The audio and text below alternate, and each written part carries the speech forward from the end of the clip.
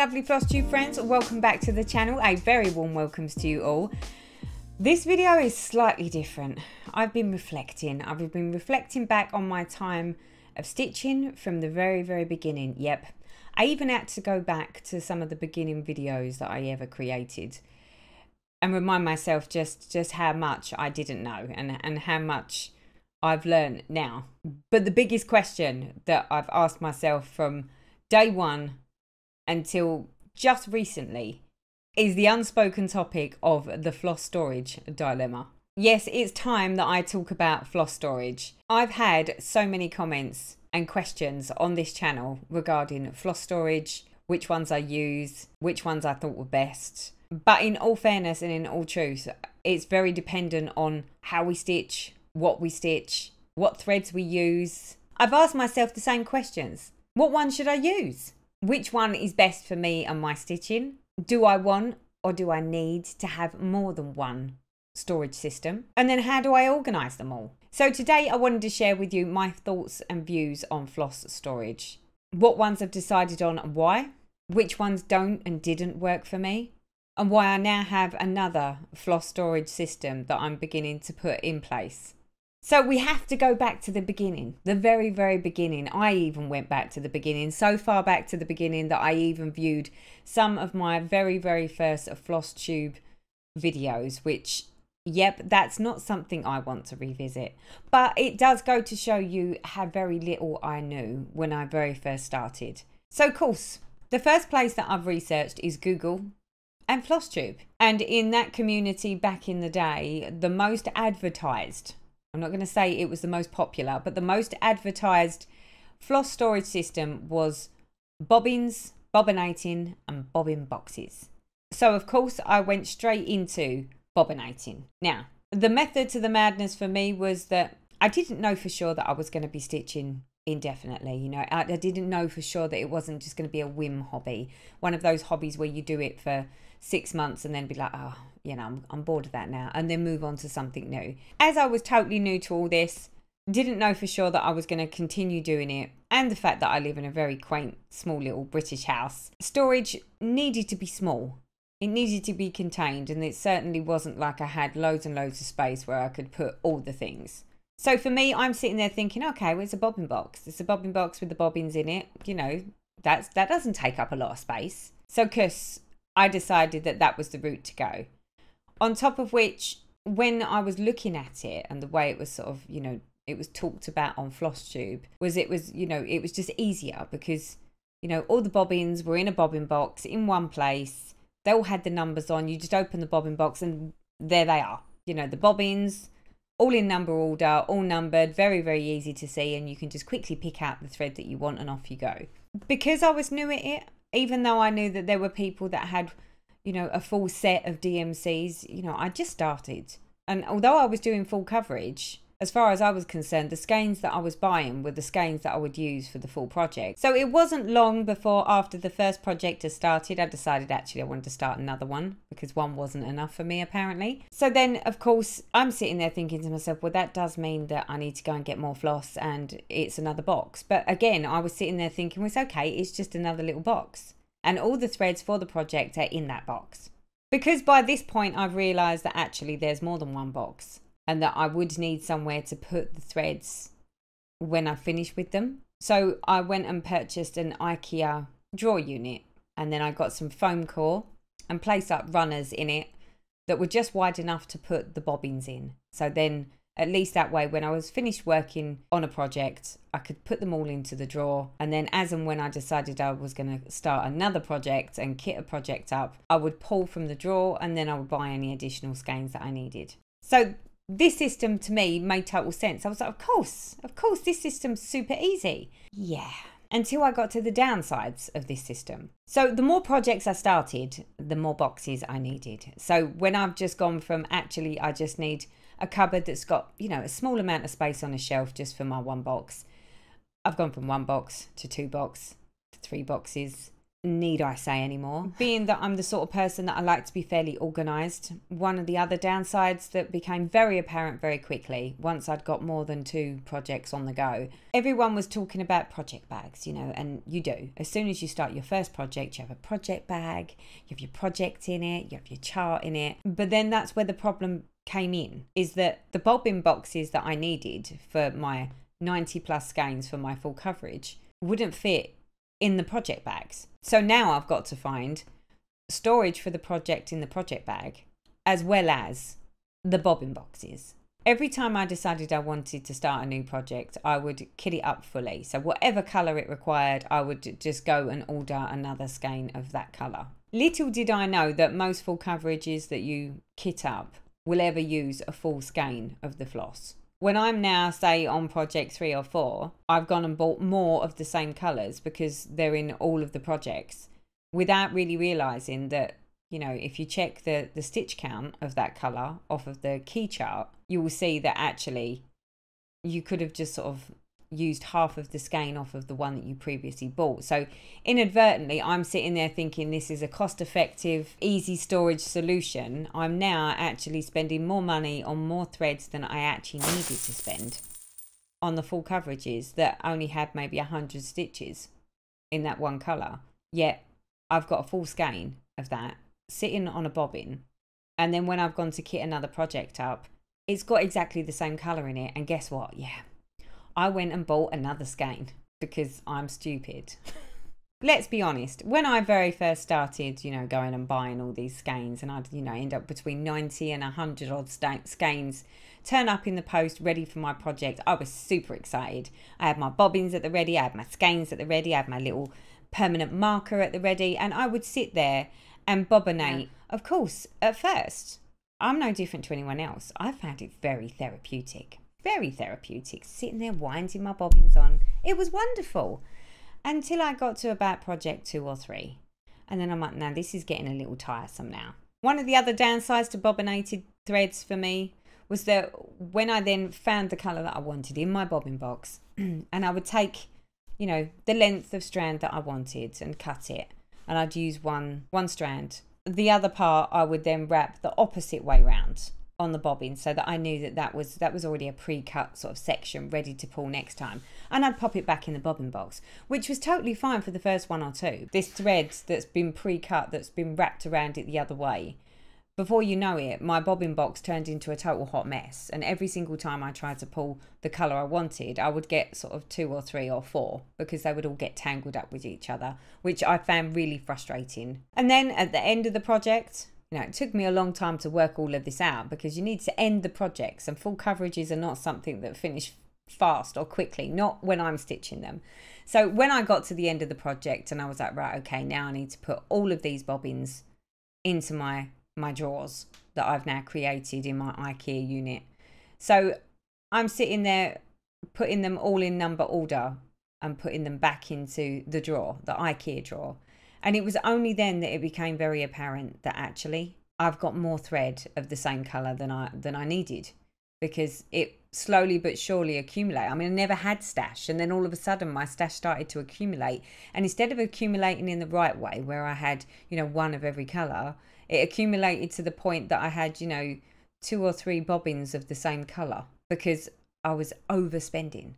I was buying far too much of the same colour when I was barely actually using it on that project that I've purchased a whole skein for. So needless to say, it now is taking up yet more of my precious space. I now need more storage, and I was spending more money than I needed to. So with all that in mind, after a certain amount of time, it became very apparent that I was really loving this stitching stuff. I was really loving it, and I was all very into my full coverage, and I really only touched full coverage. But with those bugbears that I've just said about the bobbinating and the bobbin boxes, I was like, everything seems to take so long just to get a project ready. That's before I've even stitched on it. And then when I start stitching on it, there's the frustration of, you know, bobbins all coming out of the bobbin boxes and everything's getting tangled with everything and having more colours than I really needed to have. So I started looking around for an alternative. And of course, one of the game changers, and still is a game changer to this day, was the Pako thread organiser. It was super easy. No more bobbinating. I would print out an extra copy of the symbols off the chart on my PDF, and then I would prick stick onto the card all of the symbols and then slide it back into the Pako thread organizer, cut my threads to length and just put them on. There was no more kinks in my threads. The Pako thread organizer is still something that I use on a number of my full coverage pieces, and it's still very much a player and game changer when it comes to actually doing my full coverages. The Pako thread organizer holds 50 colours, and I only needed 2 of them for most or almost all of the projects that I have, because none of my projects were over 100 colours. Even though I'm sitting here telling you it's a game changer and the Pako thread organizer is still a system that I still use and I still love it because I do, there are some downsides for some people. So personally, if you just leave all of the threads hanging on a Pako thread organizer, it can get a little ratty and a little messy. So you do need to sort of gently braid the threads together just to stop them from turning into a bit of a hot mess when they're hanging. I personally didn't hang mine. I used to just have them on the side next to me and I would just pull the colour that I needed. But with all the pulling, slowly but surely over time, they would all sort of become slightly tangled and a little bit messy. So for me, I would have to gently braid them together so that it just made it so that they would slide out nicely without sort of tangling up with all the other colours. Also, the Pako thread organizer had the same problem as I did with the bobbins. And that is that the Pako thread organisers didn't fit in the project bag with the project and the chart. I wouldn't say that my project bags were overly small, because they weren't. They would hold A4 and above. But with the chart and the project, there just wasn't room to get 2 Pako thread organisers in there with it. So again, I'm now needing to find somewhere else to store the Pako thread organizer with all the threads on separately to the actual project. This is where it becomes laughable, and most of you will just be like, hadn't even thought about this. So because I'm sitting there telling myself that the Pako thread organizer is a total game changer, and to a point it is, and like I say, I still use it. However, it never dawned on me that when I got to the end of a project that was on a Pako thread organizer, all of those lovely pre-cut threads that I now have, I had to do something with them because my storage system was all bobbinated. So yep, guess what I did? Stupid Teresa. I then, at the end of a project, had to look at the symbol, look at the chart, find the colour, go to the drawer, see if I already had a bobbin that had that colour on it, which most of the time I did by this point. And then I had to sit there and wind it onto a bobbin so that I had somewhere to store it rather than just sort of, you know, throw them all in the bin. So I've now gone from a hanging system back to bobbinating. And basically I was sitting there bobbinating just for storage. What a waste of my time. That was never going to work, and it was never going to work for me. So I suffered that. You know, I thought, well, you know, I don't know another way. There isn't another way to do this. However, by about this point in my stitching journey, I was starting to want to stitch all the things. So, you know, it wasn't just about full coverages anymore. It was about stitching other projects. Of course, the minute you step away from just stitching full coverage and you start going to smalls and other projects, of course, there comes the next rabbit hole, which of course is there's different brands and there's different threads. And, you know, before you know it, you're delving down to, you know, classic color works, you're, you know, Weeks dye works, you're looking at silk threads, you're looking at need I say any more? The list goes on. So at this point, it's become very apparent that my storage system is not going to work because that's DMC. And now I've got all these new different threads and they're all different brands. So now I'm sitting here thinking to myself, well, what do I do about brands, different brands? You know, I've got my setup. I've got bobbinated DMCs. What do I do with the next lot of stuff? So at that point, after again, more floss tube research, there was lots of talk of Flossaway bags, you know, and everyone was saying, oh yeah, well, I just put my floss in a Flossaway bag. And I was like, oh, what a fabulous idea. So Chris, here comes that next rabbit hole. I decided to myself, well, okay, I'm not prepared to do anything about my DMC. My DMC is just going to stay on bobbins and it's going to stay in the IKEA drawer.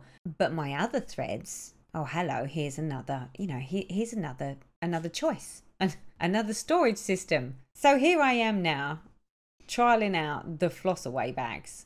And I decided that I would use the Flossaway bags for anything that was not DMC. So that didn't matter whether it was a silk, it didn't matter whether it was a variegated thread, or it was a different brand. So it was a Weeks Dye Works, or it was a Dinky Dyes, or it was, you know, whatever it was.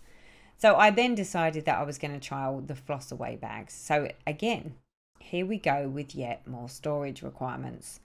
So now, how am I going to store my Flossaway bags? Everyone that I saw put them in some sort of box. So me being me, at first I tried photo boxes, but they were never really long enough for me and for all of the Flossaway bags. So I ended up actually purchasing fridge containers, like plastic clear containers, and the Flossaway bags fitted lovely in those. However, they again take up more storage and you can't stack one on top of the other. But I decided, you know, that was what I was going to do. So I did that.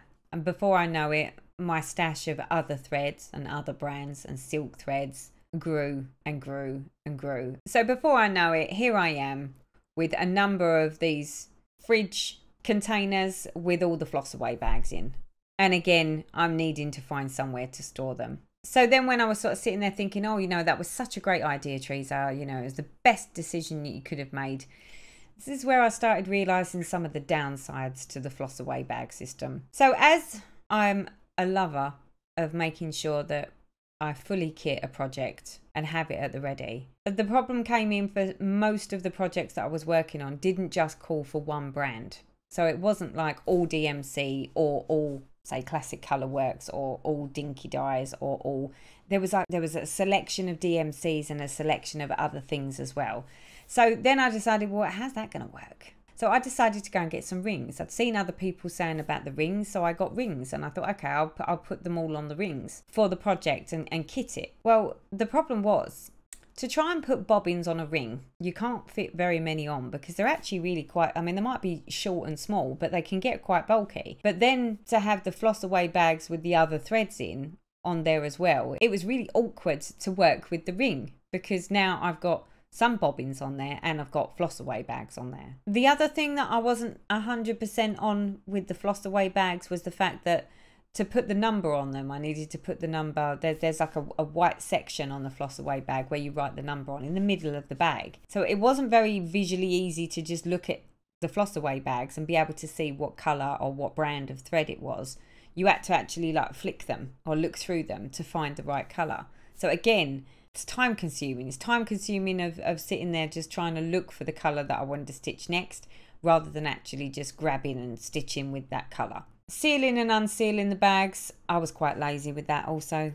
So before I knew it, there were occasions when I didn't seal the bags properly, and don't even ask me how. There was actually floss that would become tufting out and then it would fall out and then I wouldn't know which bag it was supposed to be in.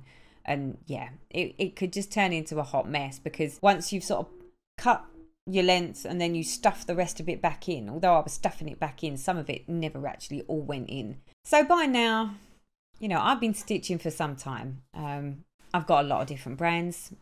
I've now got a number of different systems that I'm using to store the threads.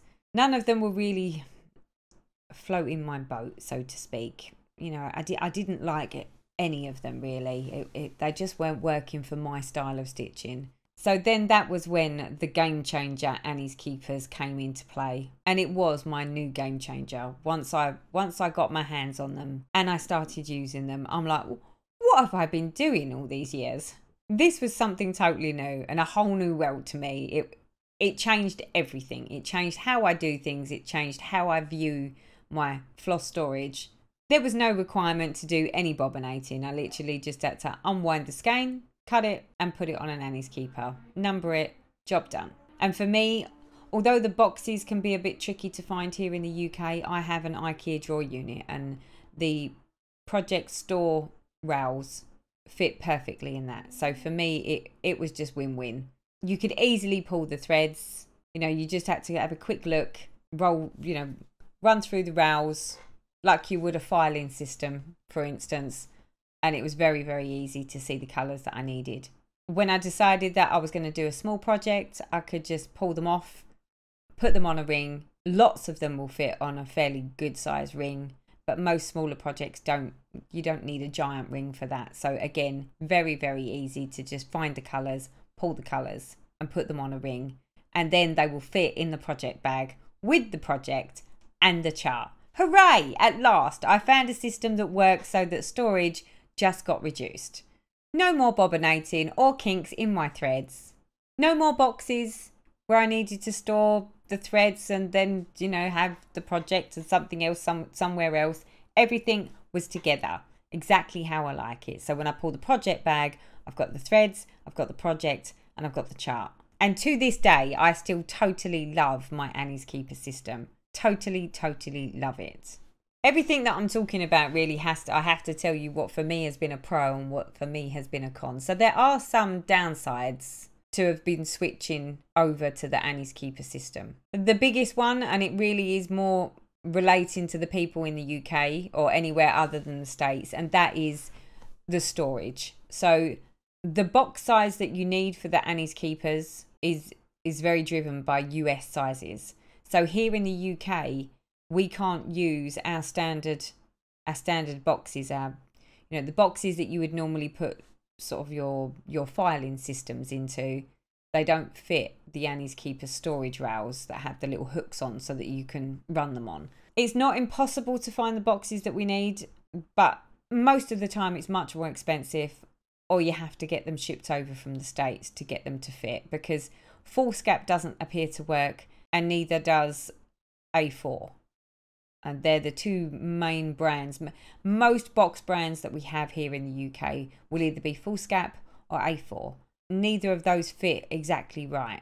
There are some boxes out there that do work, but to actually find them is a task all unto itself. The only other criticism, I wouldn't even call it a criticism, the only other con that I have found with the Annie's Keepers is the hole can be a little on the small side. So once you've actually got one full skein of DMC onto the Annie's Keeper, if you then wanted to say put another skein on there, it could get a bit tight.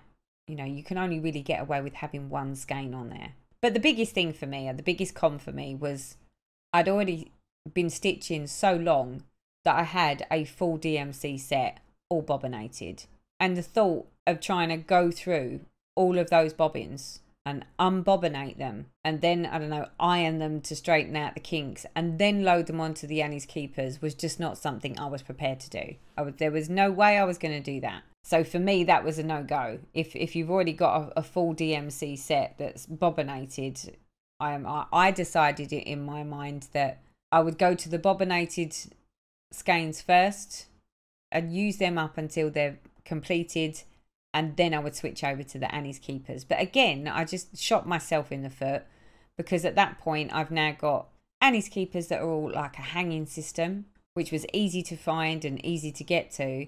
But then I've also got colours that are going to be bobbinated. So then trying to kit up projects using bobbins and Annie's Keepers, one being a bobbinated version and all very, very tidy on a bobbin, versus an Annie's Keeper, which is a hanging system. The two just don't work well together unless I'm prepared to sit here and painstakingly unbobbinate everything, iron everything, and hang it onto Annie's Keepers, which, you know, if all I was worried about was bobbinating, the thought of reversing it and trying to turn it from bobbinated to a hanging system, oh no, that just breaks me out in a sweat thinking about it. So I know what you're saying to yourself. Now, why would I want or need yet another storage system? Well, the fact of the matter is, I've been stitching so long now that I think it's very apparent that this isn't a hobby that's just going to sort of, you know, one day I'll go like, oh no, I don't want to do stitching anymore.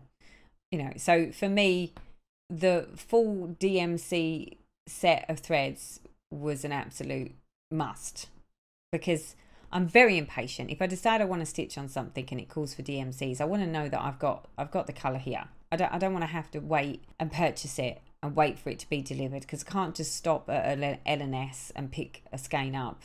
We don't really have those anywhere where I live, so everything you solely rely on online purchasing. And like I say, most projects, and that it's not just relating to full coverage, it also relates to all other projects. Very rarely do you need a full skein of a colour. So I wanted a system where I could easily just sort of, you know, take half of the skein rather than a whole skein, but have it all in situ. So I can just pull a certain amount of it from my stash rather than go on another purchasing spree and buy yet another skein of the same colour. I also decided that I wanted something that would work well with the hanging system that I've already got in place, because I have got a lot of stuff on the hanging system. Admittedly, I've still got a lot on the bobbins, which I am painstakingly trying to sort of use up where I can. But predominantly, I do tend to lean more to the hanging system. So I want to be able to have a system where if I've got another system running alongside the Annie's Keeper system, I want it so that it does the same thing. I want it to hang. I don't want to end up in the same situation I had with the Annie's Keepers and the bobbinated bobbins, or the Pako thread organiser and the bobbinated bobbins. It needs to either be bobbinated or hanging. I've decided that hanging is the way forwards for me.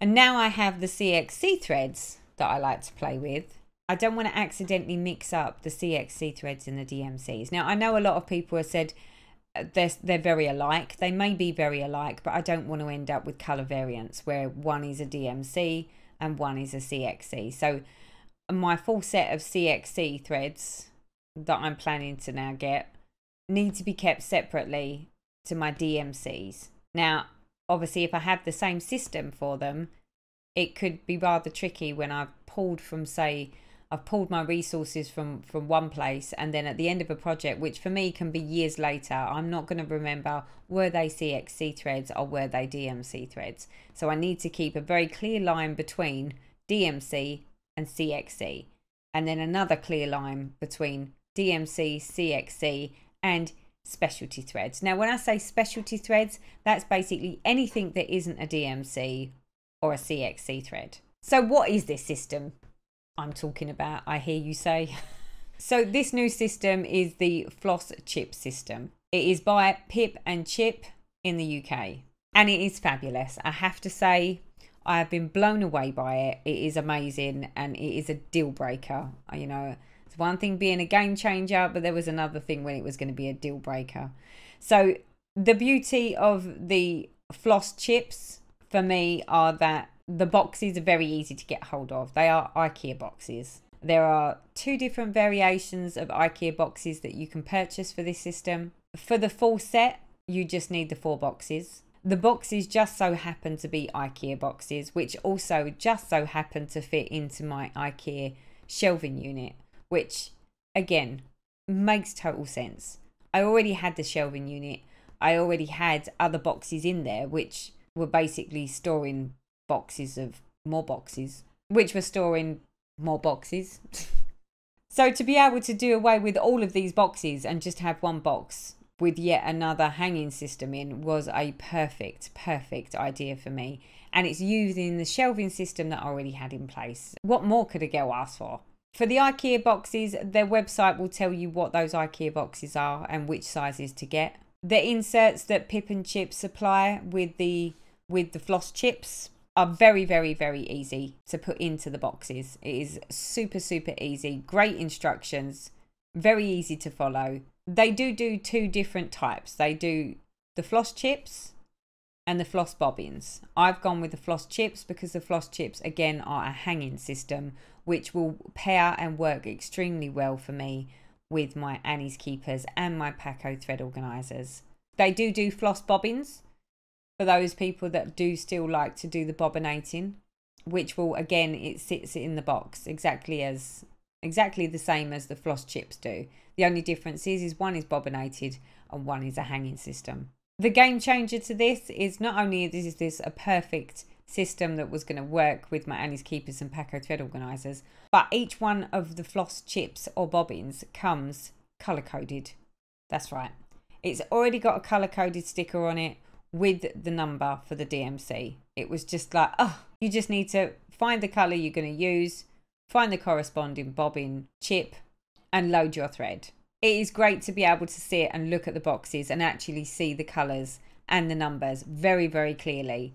It's so easy to just sort of dip your hand in and quickly grab the one that you want. The holes that are provided in the Floss chips I've found will hold 2 full skeins of DMC really quite comfortably. So the floss chips not only have a large hole for the actual main threads to go through, but it also has a little hole to the side, which is great if you're really quite frugal with your threads, you know, and you only use half of a length. You want to keep that other half of length. There's a little place on the actual floss chip for you to sort of put it so that you can come back to it and use it later. So the floss chips is now my new storage system for my DMC threads. And I can take some thread as and when I need it from it. I don't need to take the full skein.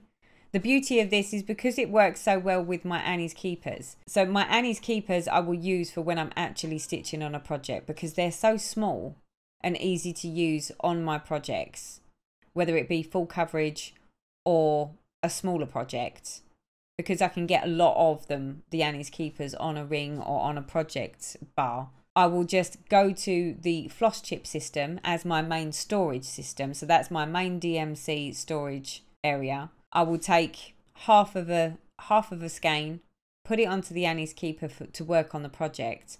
Because they're both hanging systems, I can then just bring it straight back to my storage and thread it back onto the floss chip.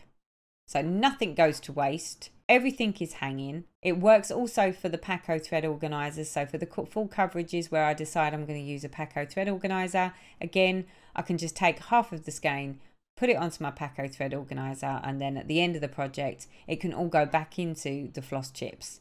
It is, you know, when you just have that moment of peace. It's like, you know, oh, what am I going to do when?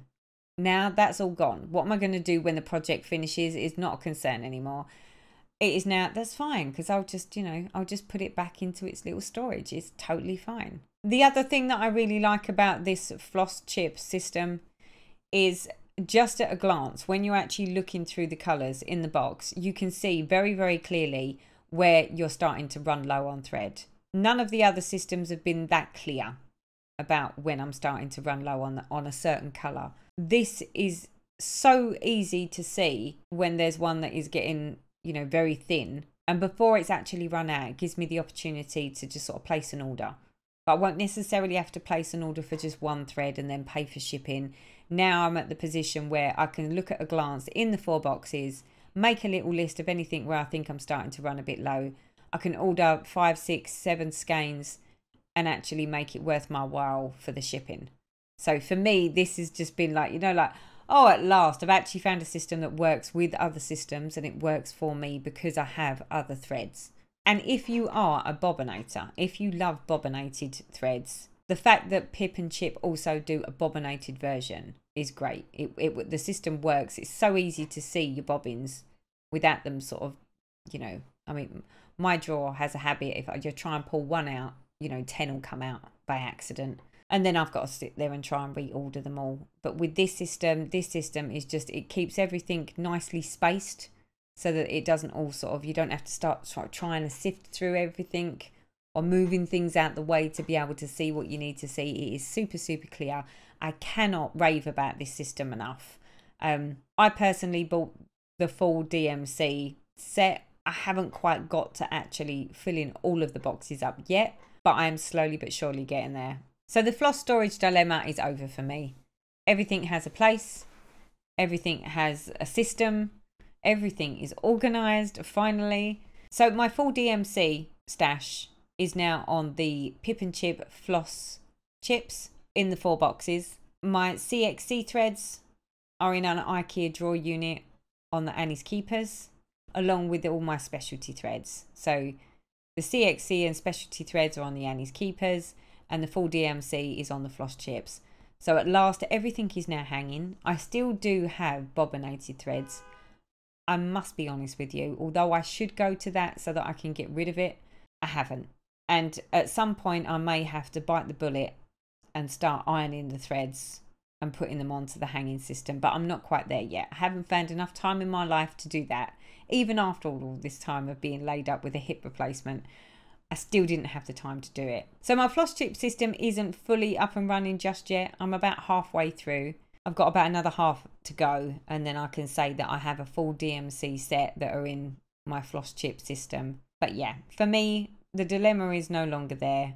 Everything has a place. Everything is organised. Everything is hanging. Everything is happy, including me. So yeah, I mean, this was just my thoughts and views. That doesn't mean that it's going to work for everyone. Like I said at the very beginning, what works for one person won't work for another. It's very much based on how you stitch, what you stitch, what storage space you have, and what your own natural preference is. But for me, hanging is definitely the way. Bobbinating for me was just far too time consuming and came with so many problems and so many errors. I've now managed to find ways of storing all of my hanging thread in a smaller amount of space than I could for my DMCs, given that I really didn't like the winding and unwinding of bobbins. So there you go. That was just my thoughts and views.